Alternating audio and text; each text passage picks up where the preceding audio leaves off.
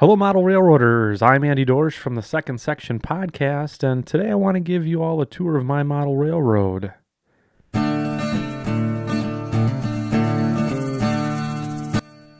Today we are going to follow a train from our staging to staging to give you a good idea and a feel for how the railroad will operate. We will be rail fanning a pooled ore train from the Chicago Northwestern as it goes from the northernmost point of the railroad in Spread Eagle, Wisconsin, to the mine junction near the division point in Antigo, Wisconsin. Today, the train we will be following is the White Lake Mine Run, which is a train that will cover almost the entire main line of the northern division of the Mascoutin Valley Railroad. This train is a Chicago Northwestern train based from Antoine, Michigan, that takes empty ore jennies to the iron mine and brings back iron ore pellet loads so that they can be shipped to the Escanaba ore dock. The power on the train will be a trio of Chicago Northwestern Alco C628s. These 2,750 horsepower brutes were commonly used in iron ore service in northern Wisconsin and upper Michigan in the 1970s and 1980s.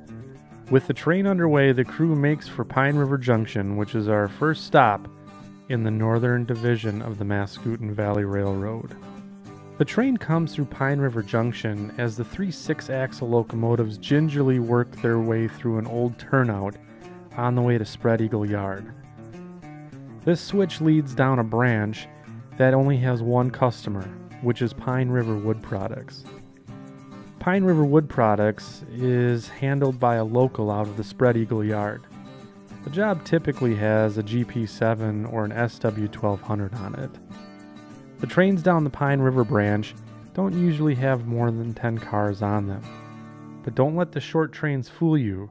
This customer needs a train daily to bring in material and send out loads to customers that continually place orders for its high-quality hardwood plywood and lumber.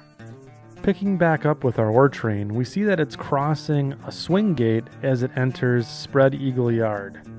The swing gate offers entry to the layout and gives the layout the ability to have a continuous run.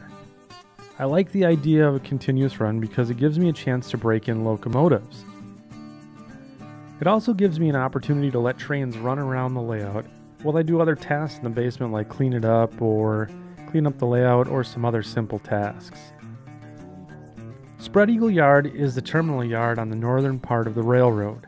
It's a classic terminal yard that houses an engine facility, a car repair area, and of course a small classification yard to sort trains as they enter and leave the railroad.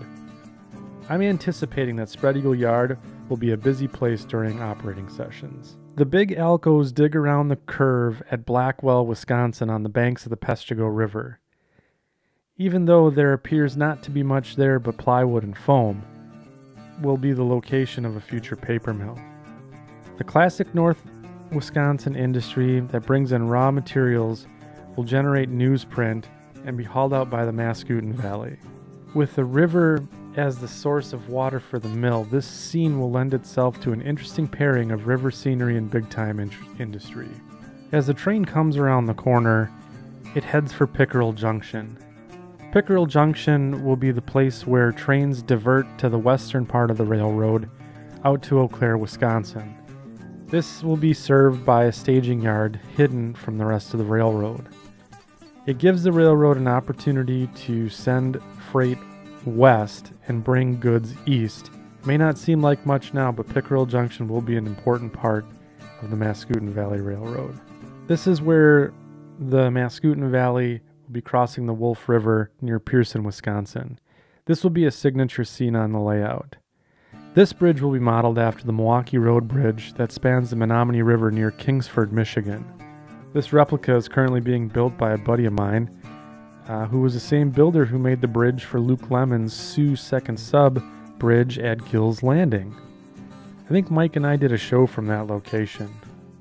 I know it only looks like plywood now, but I'm excited to have a signature scene on the layout that's going to be visible right when you walk into the layout room. The crew of the ore train has now made it to the mine yard lead at Sherry Junction. The diverging route takes you down to the White Lake Iron Mine, while the through track takes you back to staging. Sherry Junction will be the first spot where northbound trains from the southern parts of the railroad enter the layout to make their way to Spread Eagle.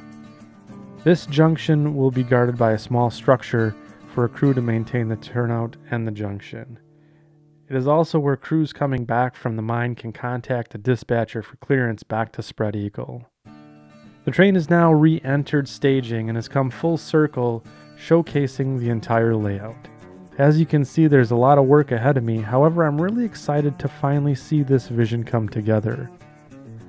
It's also been exciting for me to get the main line up and running, because now I can sit back and relax and watch trains traverse the basement.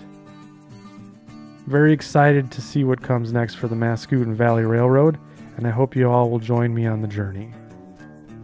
If you want to see more from the crew at the Second Section podcast, check out another one of our videos. At the very least, subscribe to our YouTube channel so you don't miss any model railroad content from the Second Section. I hope you enjoyed our video. Please have a great day.